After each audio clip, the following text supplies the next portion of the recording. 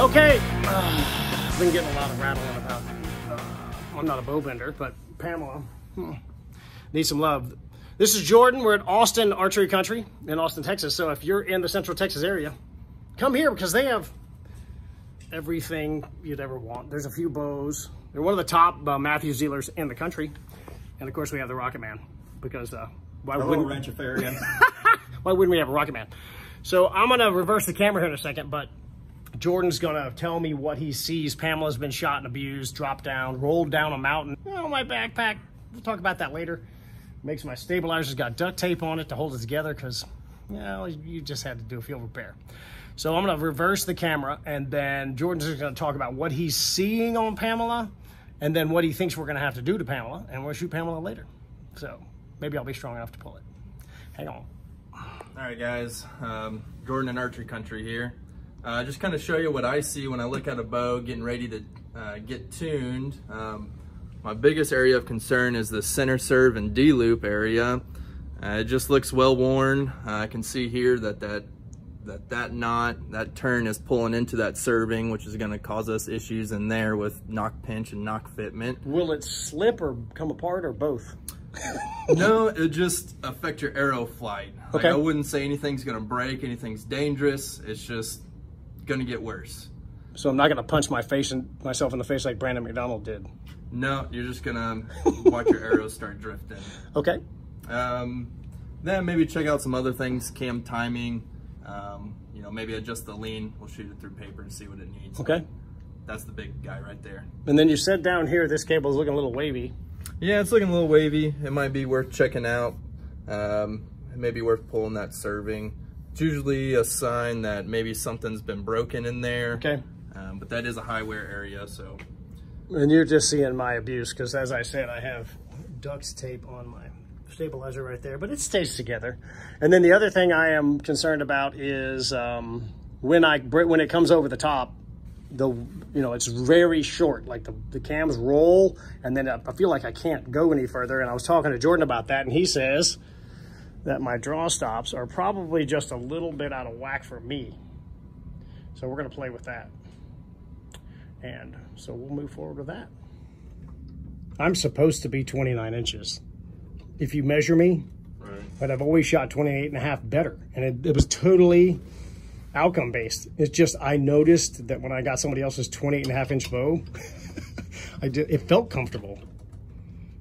So as you said, what constitutes a draw length? When arrows fly really good.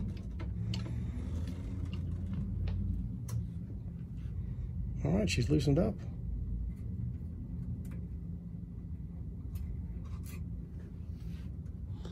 Off we go with it. Now we're going to the string shop. That's what Jordan says. Because that's where you work on strings. I don't know. Serving jig here, so I'm able to put the string under pressure, compressed air, and then I can wind and unwind these servings. Wrong way. Woo! That's a Barnett tool right there. Barnett likes the nerd stuff. Zing! And you can see there that serving was cut, so when I pull it off, it just came off in 2 pieces there. Is that string, is that just knock wear? Yep. From constantly beating on it? D-loop, being tight. And literally too small on the knock tight, or tight D-loops because it's tight on the serving? The tight D-loop can cut the serving, and then the serving bunches up and makes for too tight of a knock fit.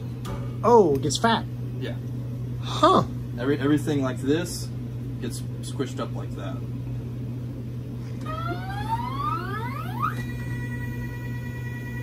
Barnett, you're getting out genius here with the bow guy. So we got a genius bow guy and we got genius physics guy. I love it, man. It's gonna get crazy. I love it when I learn something.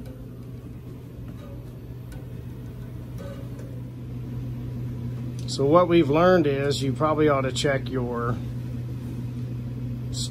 serving between your D-loop and make sure it doesn't look like a bad hair day.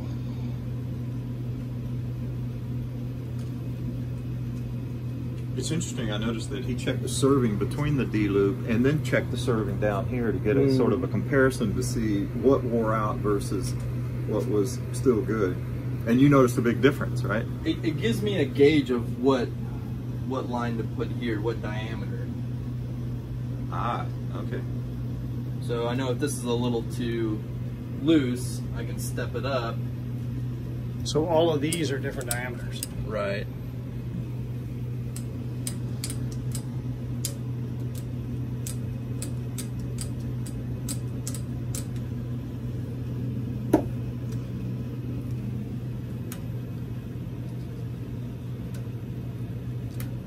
So what are you looking for? Should it be just snug, or should it be tight as hell, or should it be... No, I don't want it tight. Like, I want that good snap on there.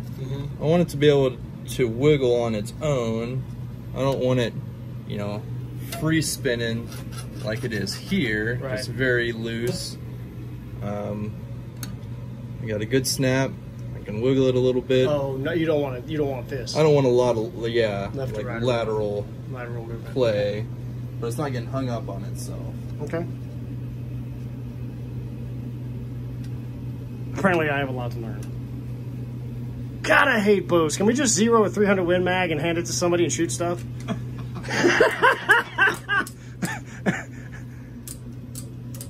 I don't know how many deer have been killed with my rifles at the ranch by other people, but they ain't gonna shoot my bow.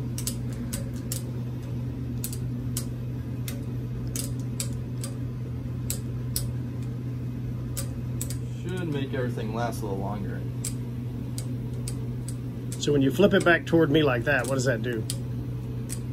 So I'm overlaying it here, and then 5. Oh, so it's not one homogeneous piece, which would be more, would tend to break more. You're just reinforcing it, basically. Pretty much. Okay.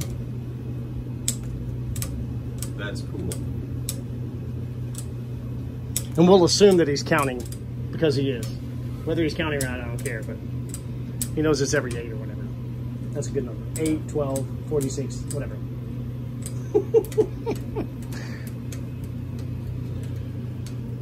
This is why you need a way above average person who cares about building bows, not just somebody. Austin Archery Country's been around for 1,000,000 years. I am 52 years old, and I used to hide at Austin Archery Country, don't tell anybody, on my pager when I was, you know, in my late 20s. So it's been here forever. Well established.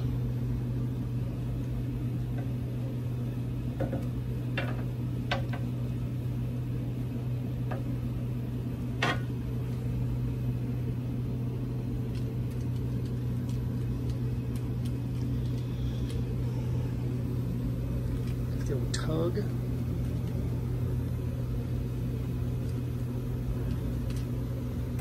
Hey, I'm just warning you, Jordan, you're going to get some hate.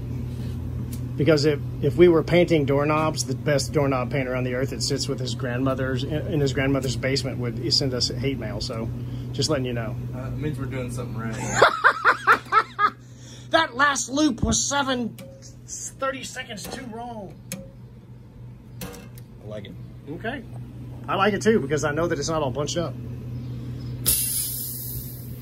Sweet. Draw stops back on, and we'll go play and act like I can shoot a bow and arrow. So he advanced them a little bit. I can see the original mark. And I guess we'll play with that in the range, huh? Mm-hmm. Okay. But that is not the way to adjust the draw length. No. It's kind of a half-assed way to do it. Yeah, small amounts.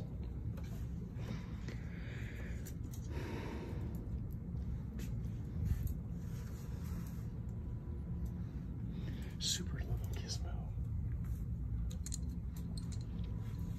What does that tell us? Because if I tilted that third arm thing, it would screw up the level. So how do you know level means anything? Just, it's a starting point to put Okay. the arrow perpendicular to the string. Okay. So you're spitballing where the D loop should go. Right. I'm gonna use another level.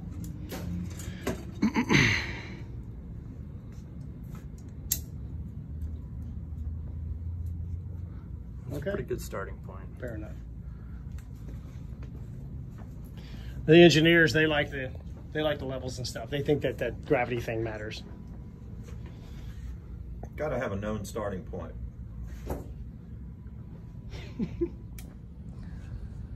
High performance, high maintenance. Like a BMW. So I assume you are creating the space that my knock will take up, and then the D-loop will go around that. That's my spitball on this. Yep. Good. I'm learning something. I've not done that before. I've always just put them on and dealt with it. Gives that D-loop something to lean against. Oh, when you're tying it. Well, just as you're pulling that bow back, it's not cranking in and pinching that knot. Oh, you're going to leave that there and put the D-loop on, or is that going to come off? No, this will stay on. Oh, really? So it'll be on either side. Are you going to tie two of those? Yeah, I can do two. Well, no, tell me what you would normally do, though. Yeah, I mean, two is better than one. Okay. Huh. Well, I learned something new today. So the D-loop will be like that. You know, it's a rough estimate. And these will be keeping it from pinching. From sliding in, yeah.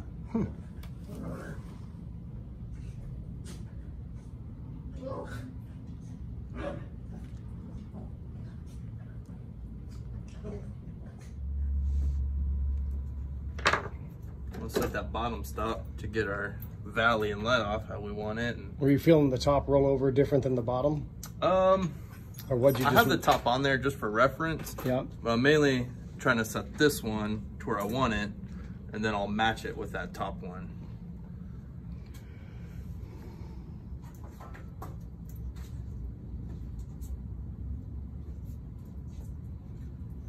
So draw stops used to not be a thing. It's all So just completely feel, or it would just, you pull back and it was just back, you were back there. And you kind of had to get super consistent. There were other strategies to get it done, but then they put these stops on there and it actually hits the limb right? and stops it. So they call it the back wall. Is that current technology for every bow now? Most of them have something to make them stop. Either a limb stop or a cable stop. However it is, it stops.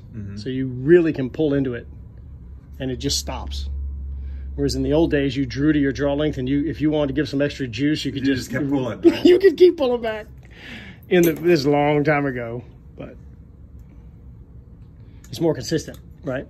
If it stops in the same spot every time, then anybody's consistent. So, yeah. It helps, at least with that part. It's crazy What I that found it took as long as between- it did to reach that Yeah, right. seemingly pretty obvious point in the Yeah, right. technology, right? Well, it has to be accepted by the community. That's one of the things I realized, that the community is pretty tight, and they're not going to accept something that's too far out. For sure. There's maybe Too no soon. more passionate of like a like sporting, you know, like, not to say there's no Fly rod sporting- guys. Yeah. Fly guys. Right You hang out with the fly guys and you get yourself in a fight. Right. What I noticed between limb stops and cable stops, I haven't found one that's more consistent. I used to think limb stops would be, but your whatever your pulling weight is your pulling weight. It's gonna change that cam, change the shot, so it doesn't. It's a different feel, but same result. So you don't think there's any superior one? You need it to stop. It's the best one for you. Yeah, that's perfect. That's what we like. And if you don't know what you're talking about, then just shoot the bow you get in your hands. Yeah. Perfect. That's the best one. If you only have one. We got in here and got to shooting, and Jordan obviously knows about knock tuning, which is good to know. So you should come to Austin Archery Country because somebody here knows about knock tuning. That's not a normal thing, and he's actually just told us that some of the guys in the shop said, my arrows aren't flying right, and he said, you can turn the knocks. It's free. So on my channel, I have a 4-fletch video and a process, and I encourage you, whether it's 4 or 3-fletch, if they're shooting a little crazy through paper, which we're doing a fletched tune of Pamela after all the adjustments we made, and we're gonna walk up here and show you what we did. And we let Jordan shoot my bow, and of course, since the monkey changed, nothing personal, the shooter changed, he shot completely different tear than I did. You shot tail high, not much. So I started out, tail left, and these are knock tuned on my Cure, which is a completely different bow. So I bare shaft noctuned that arrow on a cure. It's not as high a velocity. It's got a longer brace height. It's a completely different machine, but I was shooting it and I got this crazy left-hand tear. So I said, I did it again. And Jordan was kind enough to say, well, looks like the same idiot's shooting the bow, so same results. So I handed it off to Jordan and he got same noctune, tail high, because the human changed. So he's holding it different than I'm holding it. May not be his draw length. We're close to the same size, and I think he's about the same draw length. He's not 6'8" or anything. So it was close enough, right? And he shoots a lot of bows. So then I rotated the nock 1/4 turn, like that. That's why it's handy to have a mark on the nock and on the shaft. You know where you started. And my tear went almost to a bullet hole. I would live with that because I'm shooting the bow. You have to accept that you're human. And that's one of the things I get a lot of emails and messages about, oh, my bare shafts aren't flying perfect. Not every one of them. And Jordan, why do you think that is? So let's roll over here. We discussed this earlier. If you shoot a dozen arrows, what should you expect? I expect to get 2 or 3 arrows out of a dozen that do not tune the same as the rest. Because the arrows are made millions of feet at a time, and it's not a perfectly consistent manufacturing process, okay? We wish that it was, but if you were running the business, you would run them a million feet at a time. So what do you usually do? How do you orient your arrow? If you're shooting a dozen and you bare shaft noctune every one of them, what do you do mentally with your set? Like let's say you number every one of them, you know where they're at. What do you do after that? So I build them up, length, insert, square the knock-ins, put my knocks back in, and I'll just pick one arrow, I'll tune to that arrow, and then once I'm shooting a good bullet hole through paper with a bare shaft, I'll grab, the rest of my arrows and put them all through paper, one after another, and rotate them, probably 90 degrees at a time. Every individual arrow? Yep. And there's usually 2 or 3 that you have to work on. So this is key, and I'm glad Jordan said it, and I didn't really ask him earlier. We were chatting, so we're kind of reproducing this because I don't storyboard, boring. But he said, you got to shoot every one of them, whether you're fletched or bare shaft. Don't shoot one and then take your dozen and say everything's good, right? And Jordan, I think you do what I do, which is the best of the best. I hold 4 out. And that's hunting arrows. They're done. I never shoot them. That's what I do. And then your clunkers, what do you do with those? You just kind of fling those around. Yeah, fun shoot shots, them at your friends or whatever. Pigs. So what I actually do, if I have 2 that misbehave, because they're usually really close, but they're not perfect, I'll actually mark the fletching. Or I'll put a big Sharpie mark that's orange or something on them, and I know that's like a play arrow, right? Bomb it out there at 75, and you don't have your sights zeroed, and you don't really care. So I take the best arrows out and I set 4 aside. Always. They hunt, they never get shot again. I don't want any dings, nicks, errors in them. And then I fling the other ones around. I do. But back to the tears. I rotated the nock all the way around. So the starting point was here and I went to there and I got that. And then when I went here, okay, so it started here and I was working clockwise. When I got to there, it tore the other direction. Is that right? Yep. So do this nock tuning piece. It's one little more element. The reason why you want to do this is because when you put a wing on the front, when the arrow comes off and it takes off, you got lift out here, pushing into the atmosphere, you got lift back here, and it doesn't match. The straighter that thing and the more consistent you can get the arrows tearing, they should all tear about the same. That means it's going to launch exactly the same, and then when you zero and shoot broadheads, you'll hit what you're aiming at, which is the key. So crazy tears means one's going this way, one's going that way, and Jordan shooting my bow, the first test, he was going to be shooting my bow that way. Was it a 5-inch tear? No. But I don't know what hit. If Jordan shot another arrow, would it do that? Or would it keep doing that? The only way to find out. And I think Jordan would agree, is to shoot your arrows and not tune them. Oh yeah. After you play with them. Okay, that's enough. I have to go be an adult now because I have a real job. So, Jordan, thank you. Yes, sir. Thanks for putting up with us because I'm not easy to hang out with. So, see ya.